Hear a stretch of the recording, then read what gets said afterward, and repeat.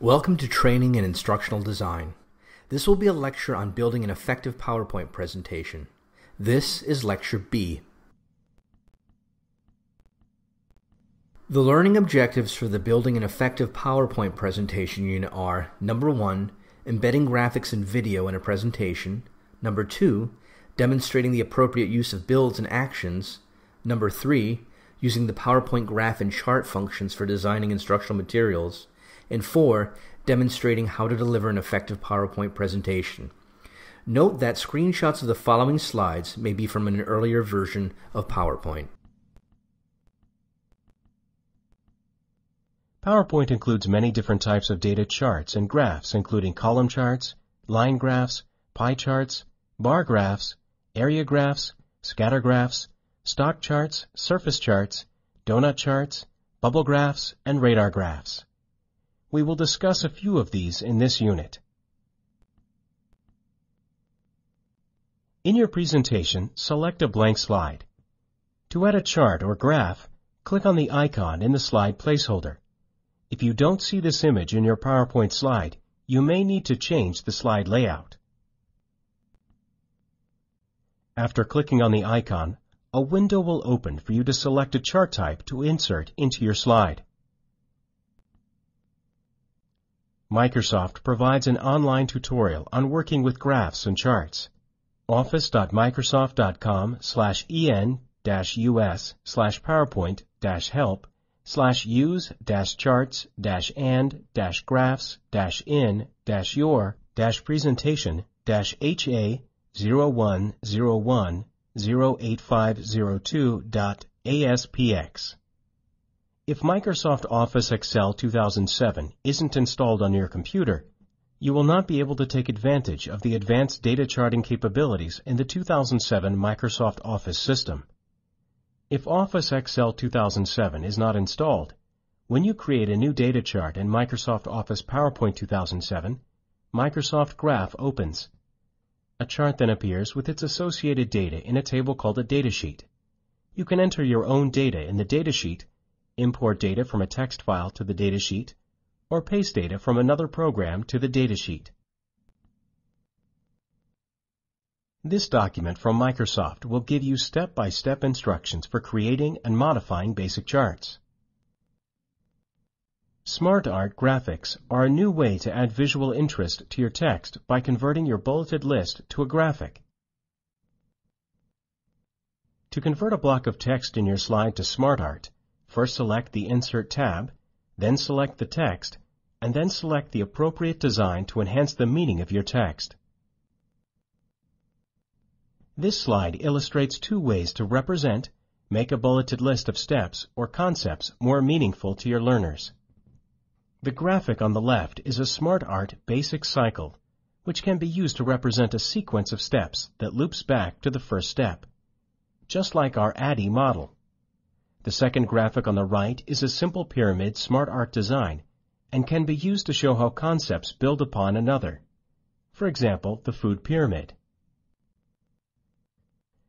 Now we will learn how to insert images, graphics, and videos into a PowerPoint presentation. In this unit, we will use the term images to represent photograph, screen captures, or highly detailed visual representations of an object.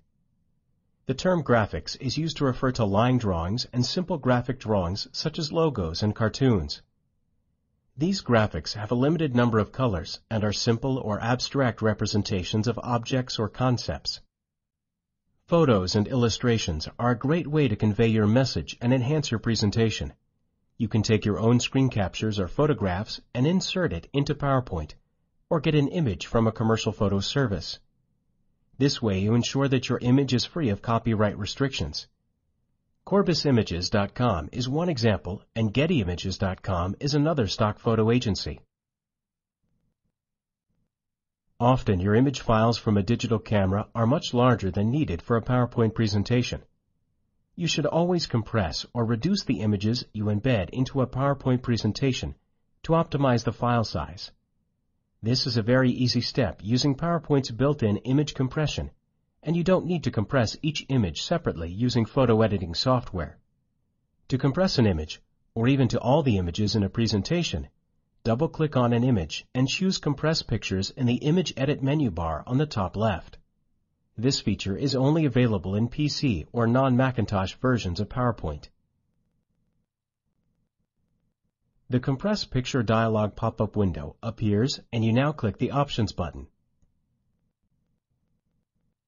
Choose Screen Resolution for on-screen presentations. Another option is to compress all images in a single file. To compress the entire PowerPoint file, you should 1. Open your PowerPoint file. 2. Click the Save floppy icon in the upper left-hand corner. 3. Click the Tools drop-down menu besides the Save button. 4. Select Compress Pictures.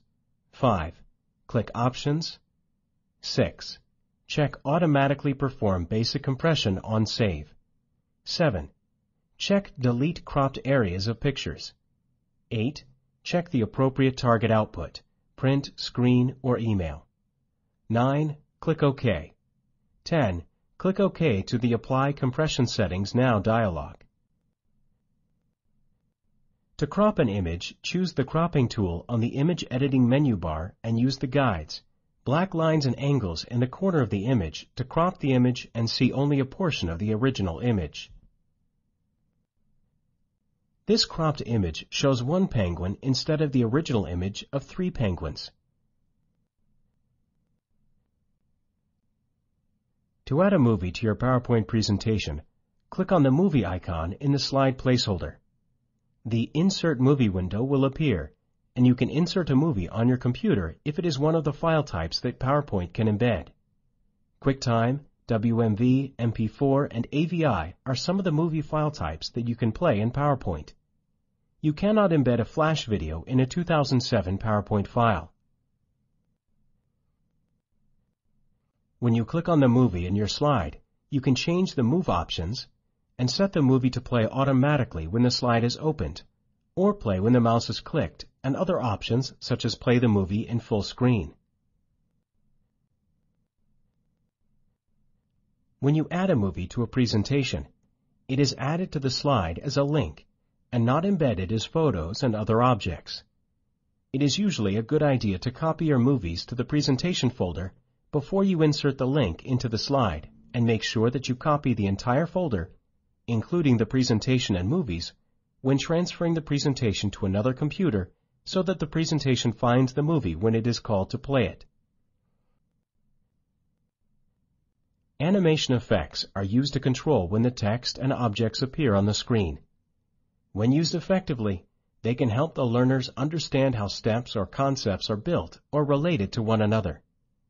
If animations are improperly used, they are distracting and impair the learner's ability to concentrate on the important concepts in the slide. Click on the Animation tab on the menu bar to select the effect. You must click on the slide placeholder object to begin. One commonly used effect is introducing a list, line by line, so you can lead the learner. By introducing each point, one at a time, the learner is not reading ahead of you. You can also have arrows and other objects appear to highlight aspects of your slides, if it is important to show the entire list, and then speak about each step. Use hyperlinks to access additional information that cannot be embedded directly into your PowerPoint file. You can link to an existing file, such as a PDF or even another PowerPoint file. You can also link to sites on documents and website on the Internet. Let's say that you wanted to create a link to a tutorial on Microsoft's website. Simply highlight the text, Create a Basic Presentation - Tutorial, and in the Insert tab, choose Insert Hyperlink. Your link will appear in blue and underlined. You must be in the slideshow mode to click on the link and go to the website. When you click on the link, PowerPoint will open Internet Explorer and go directly to the URL you inserted in the address bar. Once you have completed your presentation, Remember, you have various print options for audience handouts, speaker notes, and slides. The appropriate use of these print materials were discussed in Unit 4. Be sure to proofread your presentation. Check for spelling errors even after using PowerPoint's spell check feature. In addition, do a quick run through the presentation in the slideshow view to ensure that all the animations, builds, and movies work correctly.